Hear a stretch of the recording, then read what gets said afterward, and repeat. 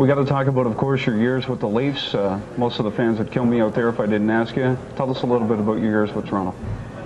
Well, being with Toronto, it was the place that I always wanted to be, and then coming up to Toronto, and then winning Stanley Cups, and like saying, scoring the winning goal in a game, and the name clear the track. I hit 2 guys down, and I didn't get a penalty, and that's how I got the name clear the track. They had a record, #1 in the hit rate for 6 weeks. They had a book written about me. It was 12 weeks. It was the #1 seller, and they're still selling it now. So Toronto's been great. Hockey's been fantastic. I've got into the NHL. I got 11 Henri Richard's got 11 Stanley Cups, but I got 11 hat tricks in the NHL. So I think that I've accomplished quite a bit, and to get out and help something like this is fantastic. And tomorrow I'm refereeing a game just north of Toronto. Well, you got a busy schedule ahead of you then. Yeah, and I was in Calgary last night. So for the Montreal game? No, I was in there for a dinner. Oh, okay. For the Summer Olympics. Oh, perfect.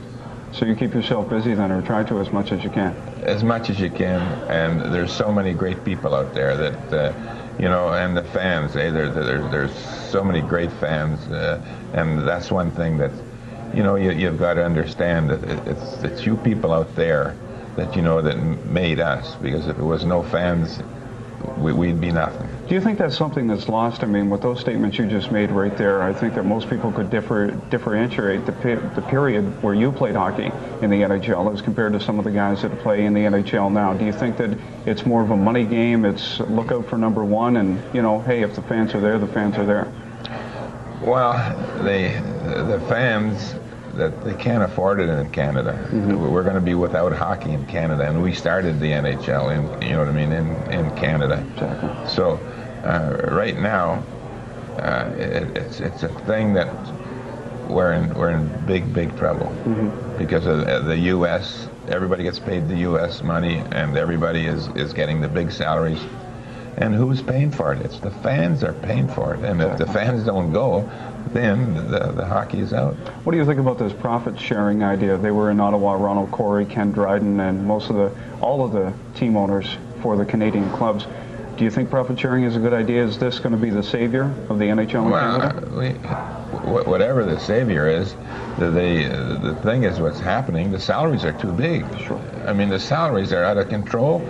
And let's face it, if there's less hockey, there'll be less hockey players. So if you're making a certain amount, say when I played hockey, they put a sort of a band on it. Like when you played junior hockey, you made junior B, you made $40. If you made junior A, you made 60. Mm-hmm. So, and then when you got in the NHL, all you could get was $7,500. If you made the American League, you got $4,500. So they had jockeyed in that, and you couldn't do anything else.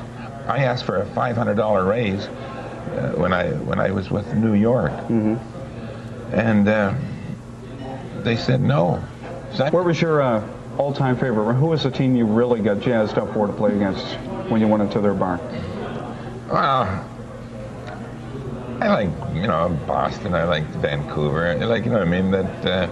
When you're playing, you like them all. Like ice is ice, and the crowd is If they're booing you, you love them. If they're cheering you, you love them more. So, exactly. So every rink you go to, and when you score a few hat tricks and that, you sort of take a favorite to a certain place. But Chicago, the old Chicago arena was something else. The arena, the organ, and whoever sang the national anthem. It was absolutely, you could feel the people. you could feel the inside you. You could feel that, you know what I mean? Like, and there would be even tears come from in your eyes. You know what I mean? Because it was such a great feeling, and you know the fans are Chicago fans. You know what I mean? You know you've got to do something here. Exactly. Yeah. I think it's safe to say that you were a bit of a character when you played in the league. Is that a safe assumption? Well, I was an entertainer. I was an entertainer. I was a hockey player. I've done, you know what I mean? I've scored 20 goals for every team that I was with. I've accomplished in hockey what I wanted to. I've accomplished in business what I wanted to do. Mm-hmm. So all these things, you know what I mean, that I didn't go to school. My education, they say, how far did you go to school? I said 4 miles. You know what I mean? But I would not, because I to this day, I do not read or write. Mm-hmm. You know what I mean? But if you're a handicap in one, you're stronger than the other. Sure. You know, so I've got to thank my wife in a lot of ways, because whenever the houses would go up, she'd say, act up and let's get the hell out of this town.